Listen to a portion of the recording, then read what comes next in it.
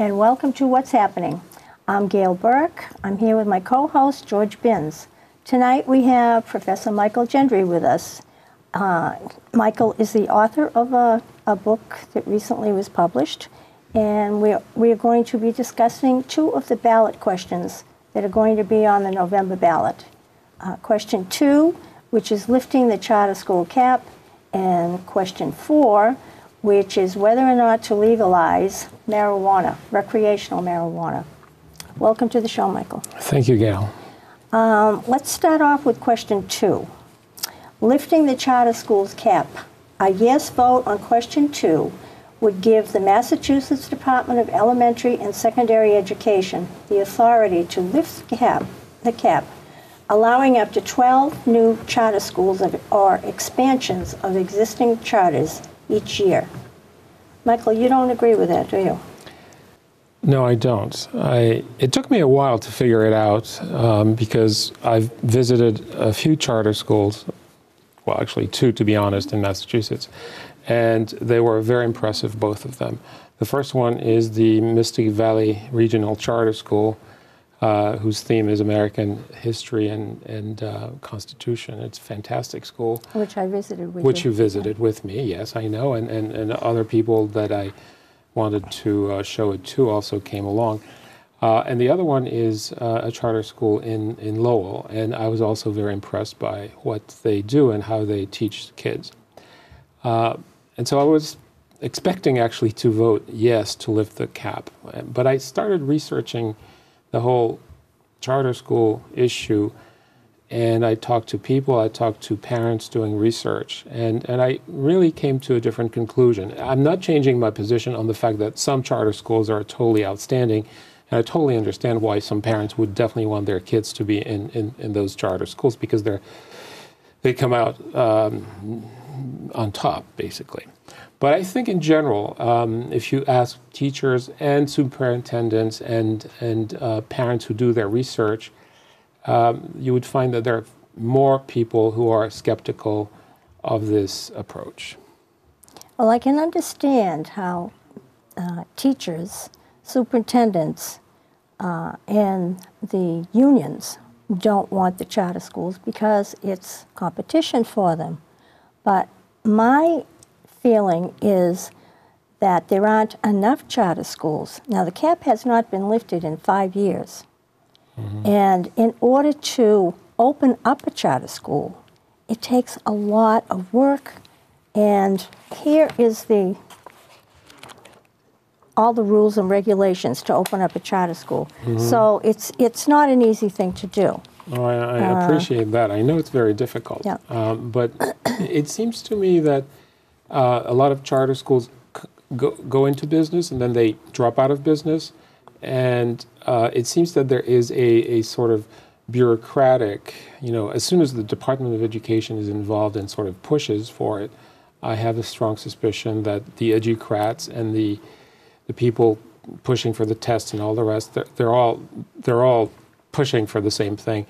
And this person that I'm in touch with via Facebook, because she's the president of the chapter for U.S. Spy in New York, her name is Michelle Moore on Facebook. She and I have been talking about this issue, and basically we came to the conclusion that the vast majority of the new charter schools, or a large number, are what we ended up calling vulture charters. In other words, they recycle the teachers who are not that great but still want to be teachers. They recycle the tests that the testing agencies want, and the kids are recycled as much as is possible. And it's true that the general advantage of the charters is that the parents are involved. They must be involved because they have to apply, and it's a lot of work. But if you do the research, and I did talk to Sandra Stotsky about this, and basically she says there is no evidence that charter schools perform better than the usual traditional public schools. I mean, if Sandra Stotsky says this... I am shocked to hear that. I am really, really surprised I called her up to find out. Yeah, I did. Well, yeah. The point you're missing, I think, is that the parents are disappointed with the typical public school education. Now, there are some parents who are well enough off, they can send their kids to the better schools. Right. Shore Country Day, Brookwood, Absolutely. Waring. There's a whole string of them. Absolutely. St. John's Prep. Yep. Then there's also the class of people that used to get disappointed with the public schools, and they would send their kids to the parochial schools. Correct. They're disappearing. Yeah, So that's a what shame, sort of too. happens, in my estimation, is that the charter schools are really a parochial school without a cross on the wall. They have a lot of the same characteristics. They wear uniforms. They have a strong moral characteristic to the education process. And the best thing of all is no excuses. The dog ate my homework doesn't cut it. Yeah. So that they are much more demanding and they get results. Now, part of the concern is that, they are what you call recycling teachers. Well, they also take in people who are very good at teaching, but don't have all the certificates and the licenses and all the paraphernalia that goes along with the public school system, which, having two granddaughters in the education system, I understand that is a morass. And at the same time, they have the ability that if the teacher's not cutting it, they're fired. They're gone. That's right. That's true. No unions. Well, so let me, you want me to try and Go ahead. respond? Yeah. I can go on for an hour. I know. Just kidding. We don't have enough time, George. No, but the thing is, I think what you described is the situation for the good charter schools, like the one in Malden. Did you come and visit? No, I didn't make the Okay, trip. I mean, it's just an impressive school. I do not believe that all charter schools have a dress code and all the rest of it. They may have some stronger disciplinarian, discipline. The better ones do. Well, that's my point. My point is that the better ones, maybe the 20%, are Well, I have a great. problem with this, the 20%. There's no data out there.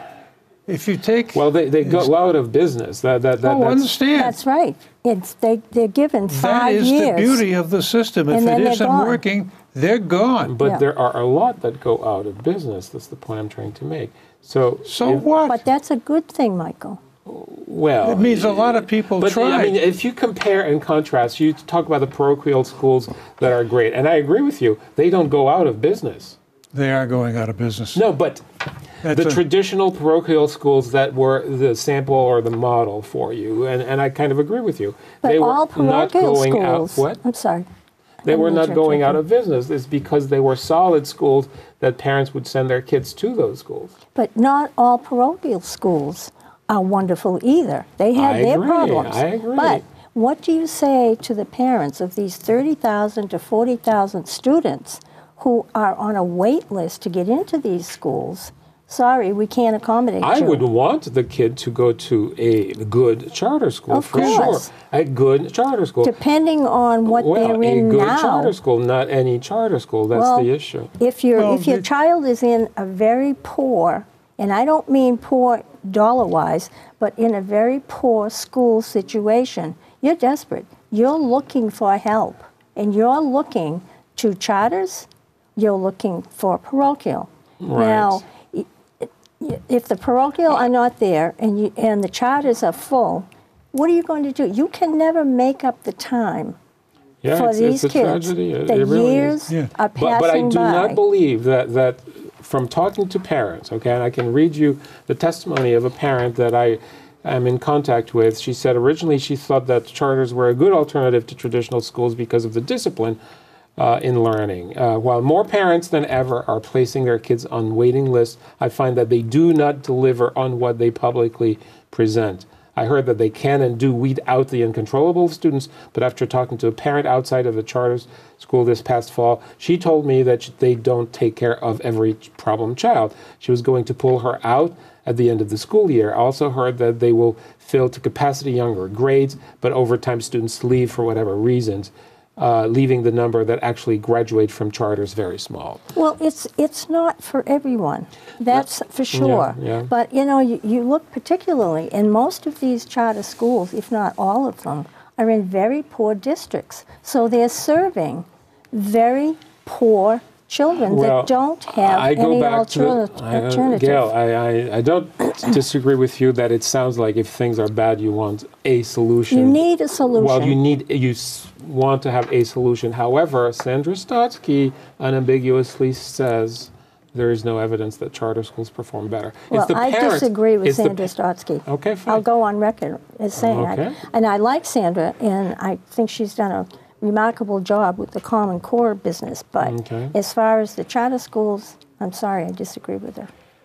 Well, it's numbers, that show that ultimately they don't learn more than in the regular public schools. That's well, it depends on what numbers, where are these schools that she's talking about. I mean, well, it's an aggregate. It's an aggregate of all schools. But you can take schools from whatever area you want and compare them with a charter school that's not doing so well, and you say, well, they don't do that good a job. Then you take kids from Lawrence or Lowell, and they're put into a charter school that is doing better than the schools they came from, and the parents will say they're doing a great job.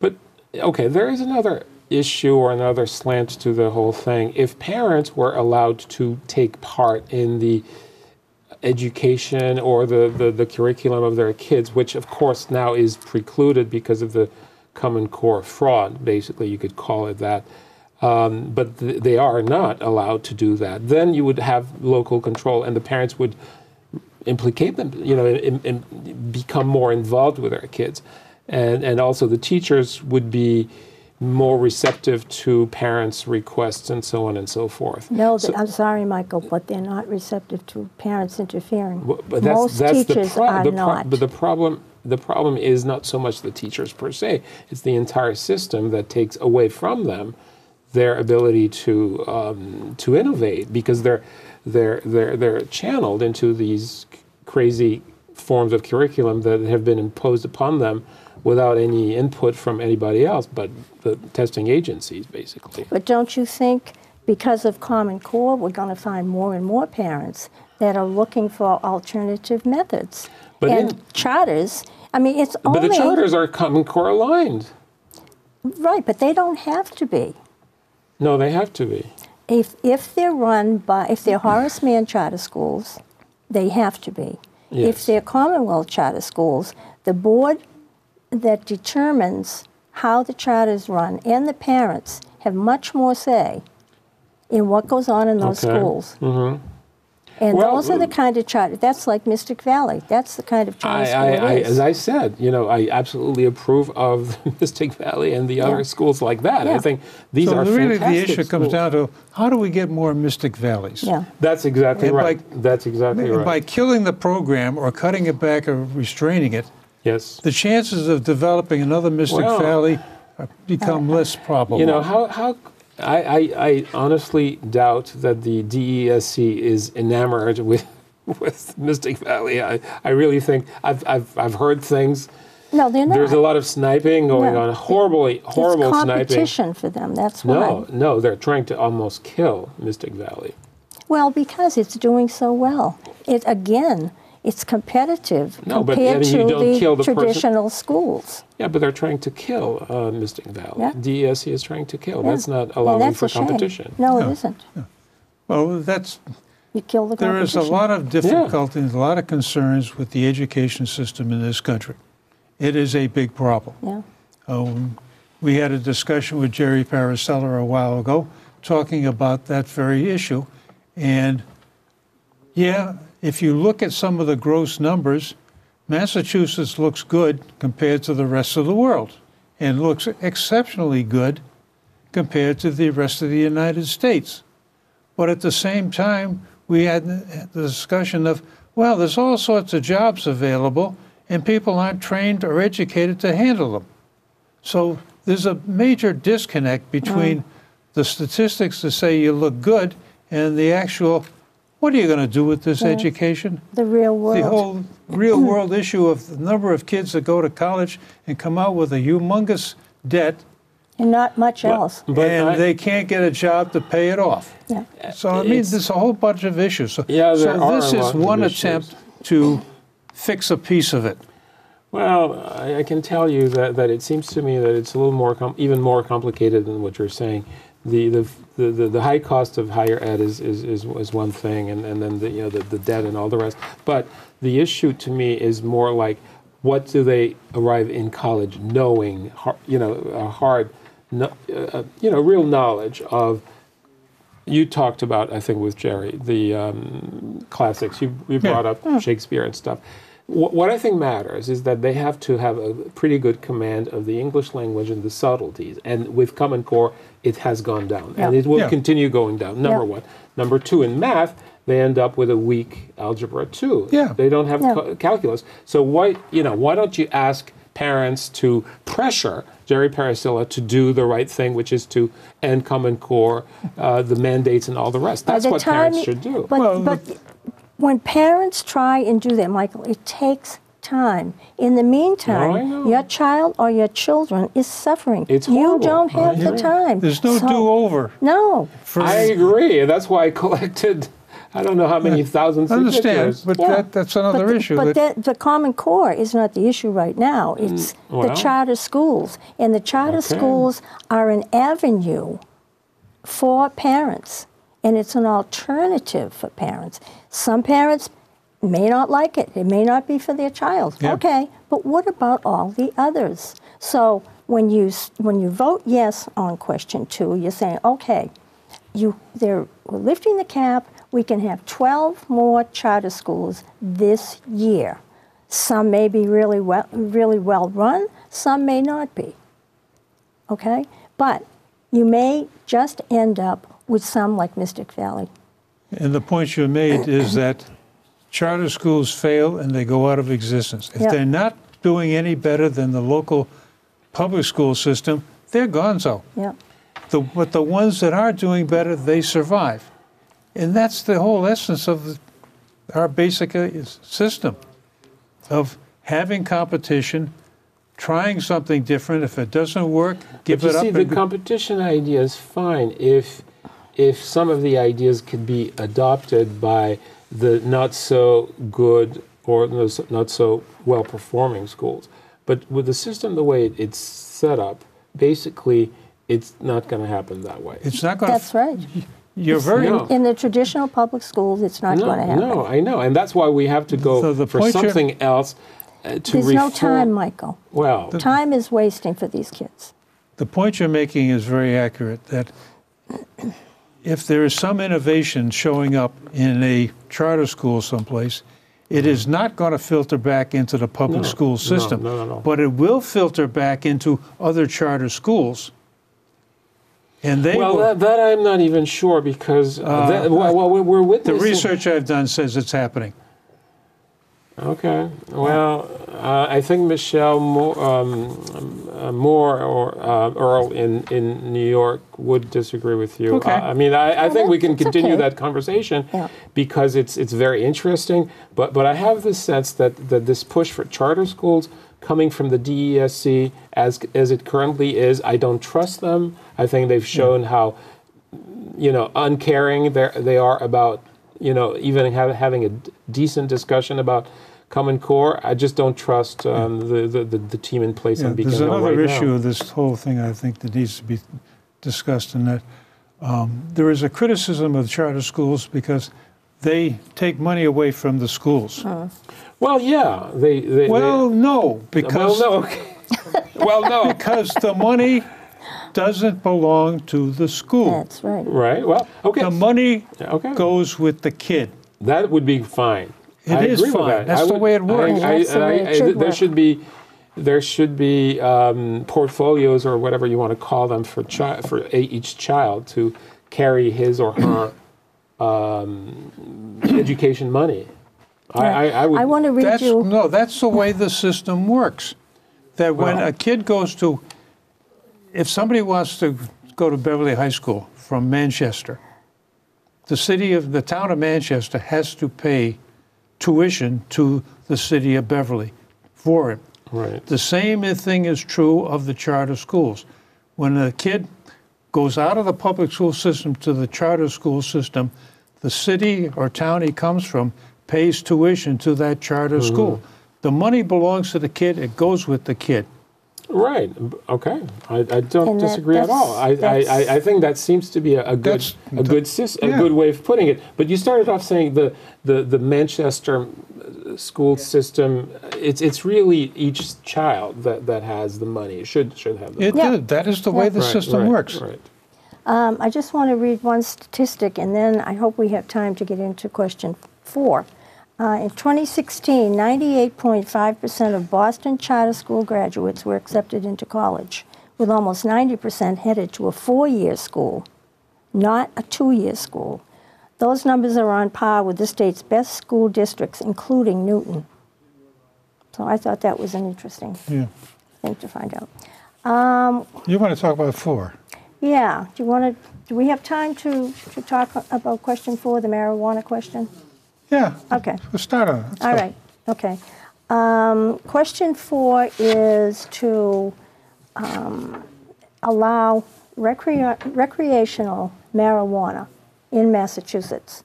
I read an article in today's Salem News by Dr. James Gessner, president of the Massachusetts Medical Society, who disagrees with allowing it to happen for various reasons, including health and safety, and as a gateway drug for opioids or other drugs. That was his take on it. And for young people to have the opportunity to indulge in it, because we know that who's going to regulate it? Who's going to make sure that it's only 21-year-olds that are getting it? Because, younger kids always are able to get the cigarettes or the liquor, and it's not going to be any different with marijuana. Well, the worst part about, there's a lot of problems with the way it's proposed. One is the edible versions of it. Yes. The Mary B. Tokus cookies. Yep. And gummy bears and other things else that are drinks. And you have no idea whether somebody's indulging or not. The one that bothers me mostly is if you get into the chemistry of how it works, the cannabinoid, which is the active ingredient, hydrocannabinoid, THC. THC, tetrahydrocannabinoid, the whole 9 yards. Say it again, George. My tongue will fall out probably. But it is working on the same sensors in your brain that opium works on. So that is the theory behind it's a gateway drug. And the problem with any of these addictions is your body eventually, or your brain eventually, becomes resistant to the effects of it. So you got to have more. And it's very easy to imagine that, well, after I've been smoking a joint almost every hour on the hour, why don't I just pop a pill? And you're into the next level, And we don't need to aggravate the problem we've already got with the opium and the heroin and all these kinds of things. All the other things that kids are into these days. And you're a teacher.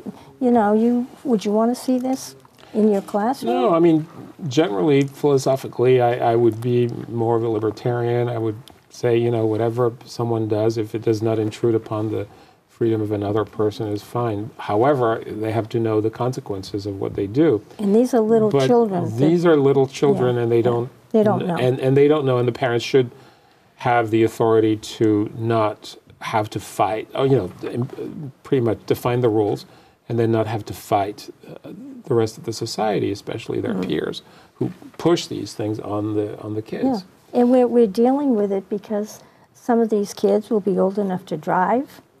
Yeah, and, I agree with that. Well, it's technically an issue that nobody under the age of 21 is supposed to be able to get. And supposed to is part of the problem. Yeah. How do you control it?